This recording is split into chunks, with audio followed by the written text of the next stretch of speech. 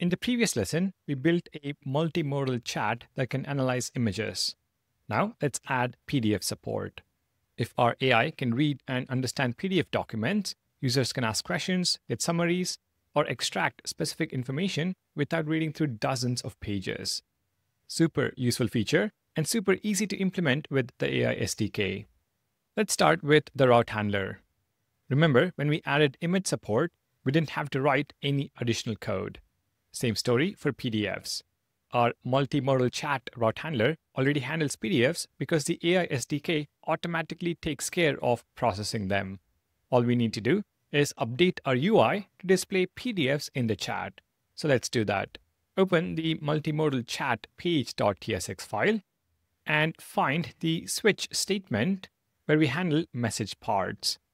We've got cases for text and file types. For the file case, right now we are checking if it's an image, and if it is, we render it using the image component. If it's not an image, we return null. But we want to handle PDFs too. So right after the image if block, let's add another check for PDFs. Part.mediatype.starts with application/PDF. PDFs have a media type that starts with application/PDF, so we check for that just like we did for images. Inside this if block, we need to render the PDF. Now for PDFs, we will use an iframe. Browsers have built-in PDF viewers, so an iframe works perfectly for displaying PDFs. Now let's add the attributes. First, the key for React. So key is equal to $curly braces, message.id, followed by the index. So $curly braces index. Then the source URL. So source is equal to part URL. And this is the URL where the PDF is hosted. Same pattern as images. Then let's set the dimensions.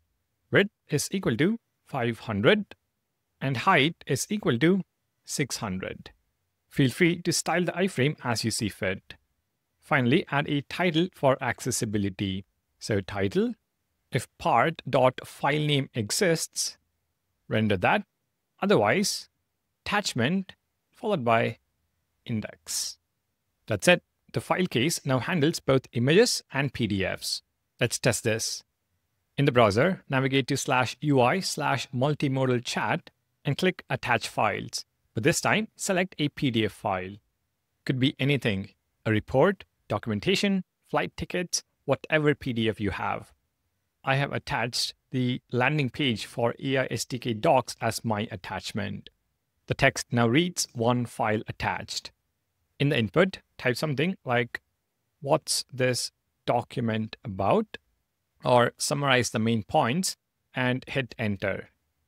I had to reset the zoom to accommodate this iframe, but you can see the PDF is rendered in your chat. Our prompt, "What's this document about?" And we get the AI response. This document provides an overview of the AI SDK by Vercel, a TypeScript toolkit designed to help developers build AI-powered applications across various frameworks and providers. You can try asking specific questions. What does page 2 talk about? The AI reads through the PDF and gives you the appropriate answers. You can see the AI respond to page 2 discusses the supported AI model providers integrated with the AI SDK. With PDF support, you can build all sorts of document analysis tools. Contract review systems where users upload agreements and ask about specific clauses, research assistants that help parse through academic papers, documentation Q&A bots for technical manuals, and more. The same file attachment flow works for both images and PDFs.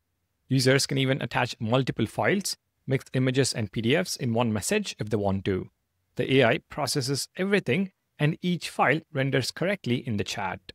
So now we have a multimodal chat that handles text, images, and PDFs.